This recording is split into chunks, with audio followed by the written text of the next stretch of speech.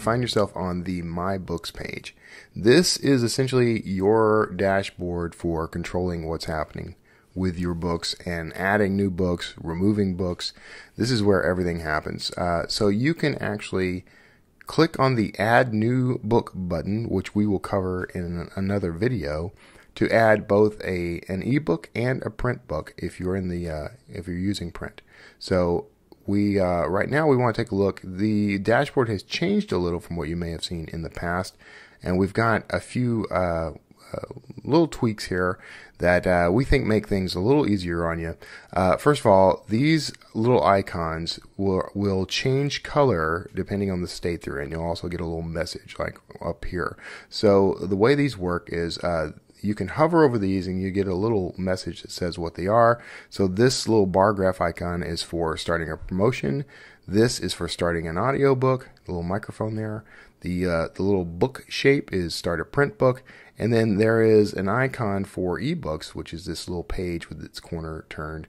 And you can see that this ebook is in the publishing stage. And that's why this button is yellow. Right up here you can see we've got a book in the preparing manuscript stage for print and publishing stage for ebook. If we had an audiobook going, we'd get a little indicator and message here.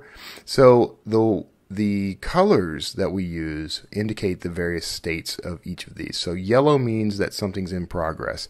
So you've probably done everything you need to do, or there may be a little bit left for you to do, but something is in progress. If the state of it is red, you'll get a message saying what's wrong, that the manuscript needs attention in some way. You can click on the icon to see more and learn more, so you can make whatever changes or repairs need to be made, or you can even reach out to our customer support for help if you need it. So the final state is green, and that means everything's go. We are good to launch the book. The book's already out there.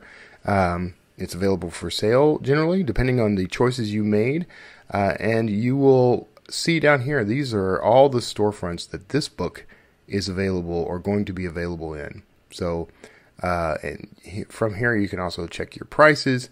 You can do a little bit of rearranging. This button will collapse this little structure for you, and you can expand that again.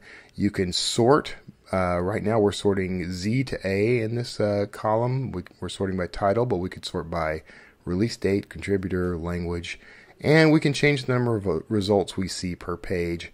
I like to go with 100 per page. I don't know if there's a downside to that, but I like to see all my books at once so that I can quickly get to what I want to see. But if that looks too cluttered, you can certainly come through and clean things up. You can even collapse these individually. So if you are trying to make some edits to the book, you would click on the book's title, or you can click on the stages over here, and you'll get to some features that will allow you to make a few changes.